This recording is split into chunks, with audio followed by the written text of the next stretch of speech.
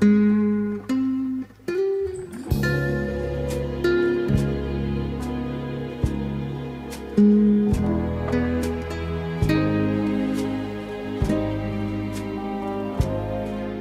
this Halloween episode, let's talk about witches.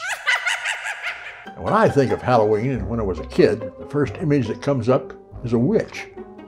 Witches riding on a broomstick, usually passing in front of a full moon with a black cat somewhere in the scene. That's what spooked me every Halloween. When I was downtown at the Halloween parade or trick-or-treating, I was always glancing up to stay ahead of any witch that might be on my trail. Most of everything I knew about witches came from The Wizard of Oz. I'll get you, my pretty, and your little dog too. I didn't learn until much later that witches never had any flying monkeys.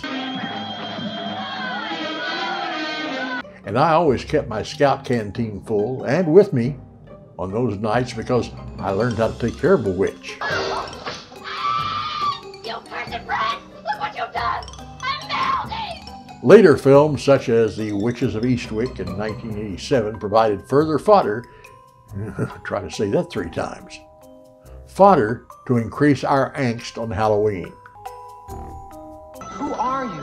Just your average horny little devil. That was all fantasy. Witchcraft, on the other hand, has a very real and very dark history. Witches, or things like them, have been haunting our dreams since early man began keeping records.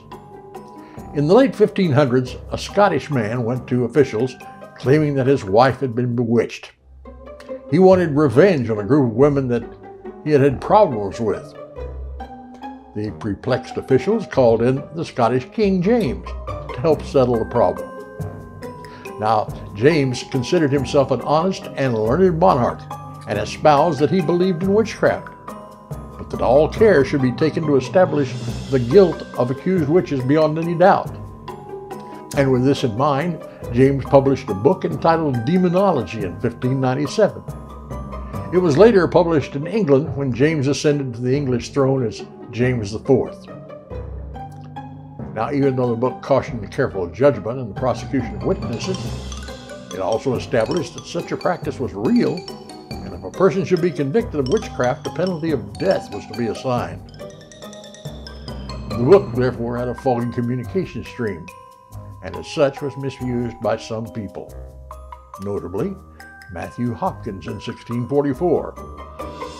Hopkins was a devout Christian and believed that God had given him the task of hunting down witches. He took the name of Witch Hunter General. He is believed to have brought on the execution of several hundred persons. He had used torture to exact confessions from several people and was later brought down for using the practice since it was illegal. Witch hunting eventually crossed the Atlantic to colonial America. The infamous Salem witch trials began during the spring of 1692 after a group of young girls in Salem Village, Massachusetts, claimed to be possessed by the devil and accused several women of being witches. A special court convened in Salem to hear the cases, and the first convicted witch, Bridget Bishop, was hanged that June. 18 others followed Bishop to Salem's Gallows Hill, while some 150 more men, women, and children were accused over the next several months.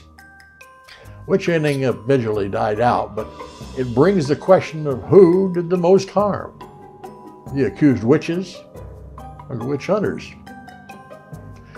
And what do you believe? Are witches real, or are they simply an artifact of an overactive imagination? See, I actually believe in them because I've come into contact with several over the years.